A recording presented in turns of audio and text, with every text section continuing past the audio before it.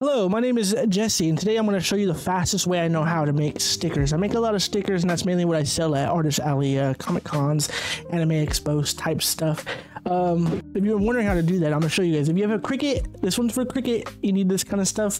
You can make these with just paper and pencils and scissors and tape, but for this video, it's going to be the Cricut, laminate, and what sticker paper I use. So I get this question a lot. Everybody asks me all the time in my comments, everybody DMs me on Instagram, how do you make stickers? So stay tuned for that. And I'm trying to make this as quick as I can. I'm trying to remember as many things as I can that I don't want to forget, but I want it to be short because I know a lot of like tutorials are just like, I'm gonna shut up. I just keep talking. Let's go. Let's start it. All right, let's try this again.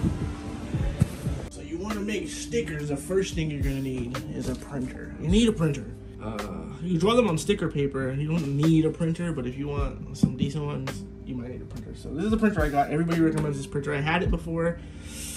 Didn't really like it. Then I saw some tutorials, and I went on for another 10 minutes. I'm just going to cut out me yapping. So next part. The first thing you're going to need is your sticker design. I use Photoshop, Clip Studio, Procreate. Right here, I'm using Photoshop. I'm making a Dr. Doom corner box, like a classic little corner box. Okay, I'm talking too much. I'm making a sticker design. Make your sticker design in whatever program you want, on paper, whatever. Scan it. Okay, let's get on to the next part. All right, once I'm done with my sticker design, I'm going to remove the gray background. And I'm just going to export it as a PNG. That's it. That's all I need. I just need a PNG. No background. Export. PNG. So after you finish the sticker design, we're going to go over to your computer. We're going to open up Cricut. You guys know how to open up Cricut, right? You guys use Cricut. Okay, so I open up Cricut, and the first thing I'm going to do is click on New Project. Okay, you're gonna have something like this. You need a guideline, which is something I hate doing, but you need to have like a shape. So you click on the shapes tab, get the square. The square's just gonna pop in, and you need to make sure the little lock at the top for the size is unchecked. And you're gonna make the first digit you type in is 6.75 for the width and then 9.25 for the height. And that'll give you a perfect little guideline so your stickers don't go out of bounds and Cricut doesn't break and it won't print them for you. So that's gonna be your guideline. All your stickers have to fit in this guideline in order for it to work with Cricut. It's stupid, I know it's stupid. So we have that open, and then we're gonna go to upload on the left side right here. And then you're gonna find your image, you're gonna upload, browse, and then I have my sticker right here, the Doom corner box. Okay, you're gonna click continue, apply, and continue, and then flat graphic, continue, and jump. I don't know why it takes long sometimes, and then you go to upload. Okay, so when it first uploads, it's gonna be huge, right? I usually make my stickers around 3 to 3.5 inches tall. That's like the max I'll go. So this one, I'm gonna make sure the size is locked proportions. And on the height, I'm just gonna put 3. And to me, that seems kind of small because the width is only 1.2. You just click on it, Control C, Control V, and then you just drag and drop them, move them over, and fit them all in. So see, we can fit 4 on top. If you want, you could play around with it. You could probably fit more up top, like if I really put them close together. But then you don't want them to overlap each other because then when the Cricut cuts, it's going to cut through your stickers. I could probably, no, I can't. Okay, so after I have all 4 of those, I'm going to hold down Control. I'm going to click on all 4 of them. Control C, Control V. And then I'll have that row. So I'm just going to click on 1, Control C, Control V. And then I'm gonna rotate it 90 degrees. Like I could probably fit like, damn, I can only fit 1 more. Okay, so I have 8 stickers, and then I have these extra stickers that are like, these are like my freebies. Because I have this room down here, I cannot fit more stickers in. So I'm gonna put these at the very bottom, and those are gonna be my freebie stickers. So whenever you have extra space and you don't know what to fill it in, I just make like the sticker small, I'll just make the sticker smaller, or I'll make like a freebie design and I'll throw that in there so I'm not wasting sticker paper. So after you have all this, okay, you have your design, you have your freebies, whatever you're printing on there. You want to make sure everything fits within the guideline, right? You don't want anything coming off, because if it's off, Cricut's stupid, it'll mess up. I kind of hate it. I kind of don't like it, but I have to fight with it a lot. Anyways, okay, you're gonna turn off your square. You're gonna press the little eyeball. Okay, square's gone. Highlight everything, and then you're gonna right click and click attach. That's it. Now this is a 1 file. Boom, good. Then you're gonna click on make. After you click on make, you're gonna have this. You're gonna go to continue, and you're gonna send it to your printer. Let's talk about paper real quick. Hey, how you doing? Paper. The Joy is a premium matte sticker paper. I've tried so many and everybody's like, oh, online labels is probably the best. I would love to try online labels, but the price per sheet, this one was like $10 to $12 for 25 sheets, which to me that's a steal, I feel like. And the stickers come out, to me, honestly, like I had this same sticker, I had it on my water bottle for like a year and a half, and I would wash it and nothing, it was fine, perfectly fine. But anyways, another thing, I love the matte sticker paper because I love matte stickers, but the hardest thing to find is matte laminate. I cannot find matte laminate anywhere. I saw a few people in their videos talk about their matte laminate stickers and they just didn't show where they got the sticker laminate from, so I was like, if I find it, I'll show you guys. But for right now, I'm using this Avery stuff. 50 pack, I think this was like $20, which is, to me, that sounds like a good deal. So we're gonna use this one today. So after you have your sticker paper, your laminate, you don't need this stuff when you're first starting. When I first started, I had like some janky sticker paper and I just like drew on them and put the tape on it and cut it out myself. But this, if you have a Cricut and all that, I would say these are like your next step up. All right, so once you have this stuff, we're gonna print now. All right, so you're gonna get your sticker paper, and there's two sides. One side's like matte and the other side's kind of like a frosted look, like it's like smoother, I guess.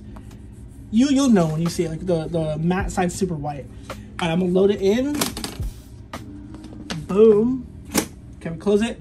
And on the printer, I don't know what printer you have, but I have this Epson. I have to change the paper type like every time, which is stupid. I put it on glossy paper because it comes out more crispier looking than when I put it on matte paper. Even though we're using matte paper, for some reason when I put it on glossy, it just comes out more high definition. All right, let's go back to Cricut.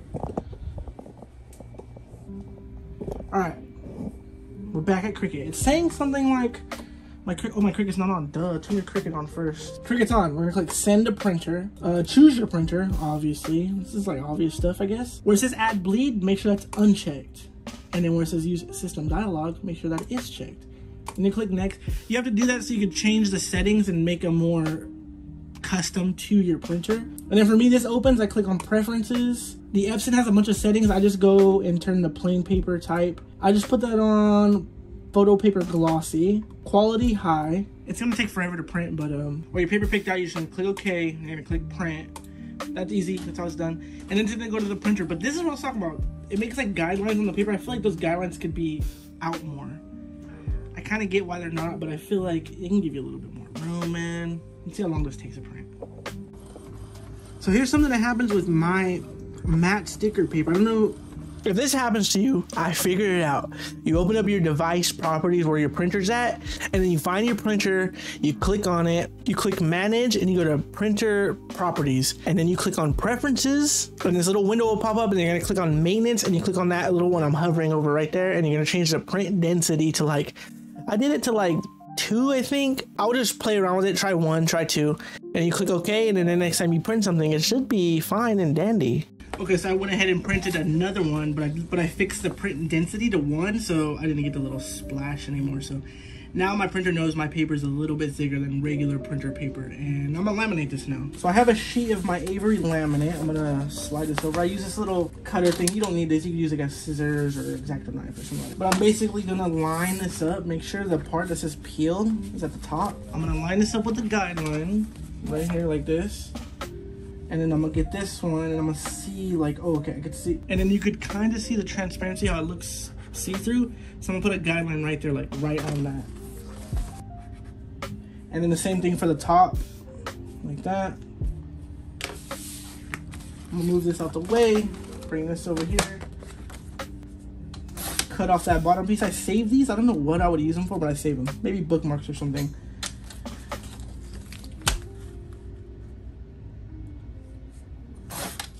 So we have this. I'm gonna peel off the top part, boom.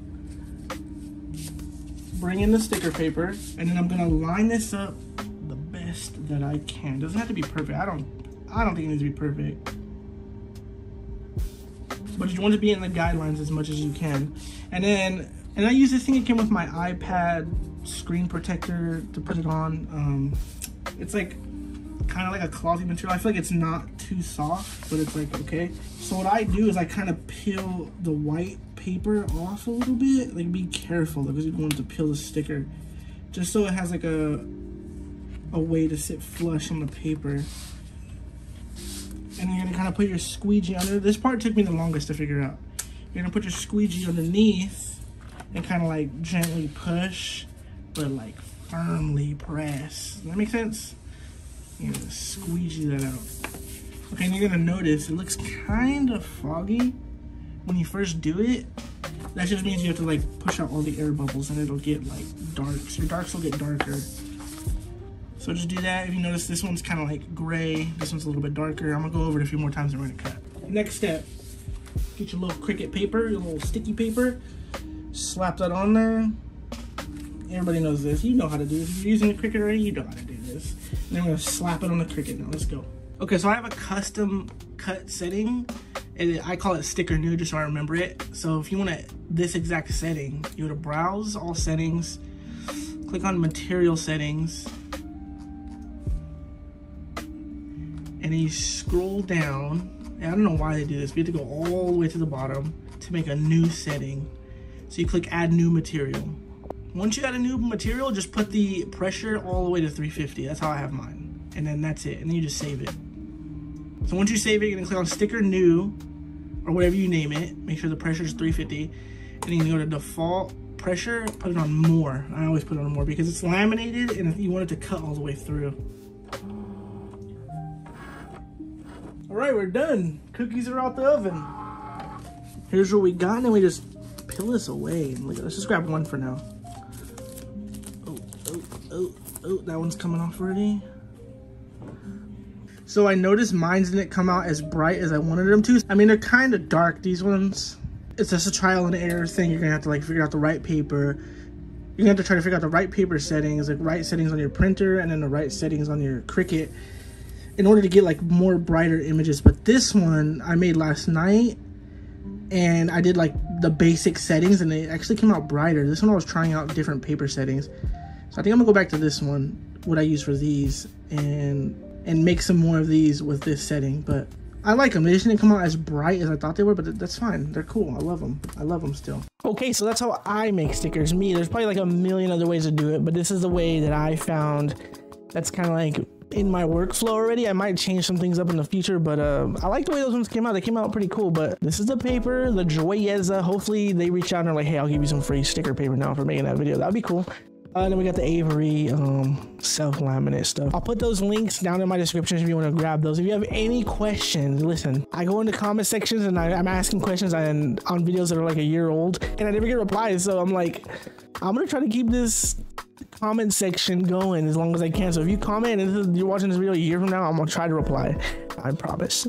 But yeah, if this helped you, please comment and let me know. I tried to make this video as short as I could. Hopefully it was straight to the point. Hopefully you didn't run into too many problems. I know whenever I watch a tutorial and I run into a problem and then nobody else is having that problem and then you don't know how to figure it out, so hopefully you didn't run into any. But if you did, go ahead and comment and let me know. But anyways, yeah, my name is Jesse. Thank you for watching. If you want to join the sticker club on the Patreon, every month we have a new sticker. But yeah, if you want to join the Patreon, that's going to be the next month's. That's going to be the sticker. We're shipping those out next week. And I'm thinking I'm going to throw the Sonic one in there too, maybe, as an extra little bonus. I don't know. Anyways, thanks for watching. Peace out. If you guys are new here, you guys know I don't stop talking until the video stops, until I stop recording. And I will never shut up.